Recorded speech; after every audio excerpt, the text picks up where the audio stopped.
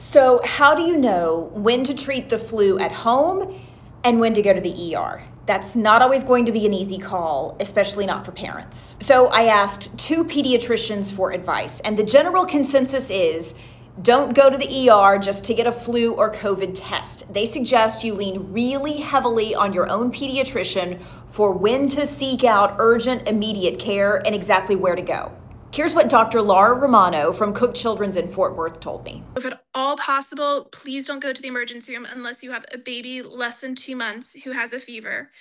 If your child is having difficulty breathing, that's going to look like breathing faster than usual, or the skin being sucked in between their ribs, they need to be seen in the emergency room.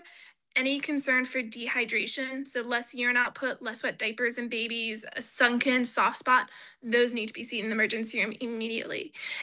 A fever more than 5 days needs to be seen. Not acting themselves needs to be seen in the emergency room. But if they're eating okay, drinking okay, breathing okay, please start with your pediatrician's office before you go to the emergency room.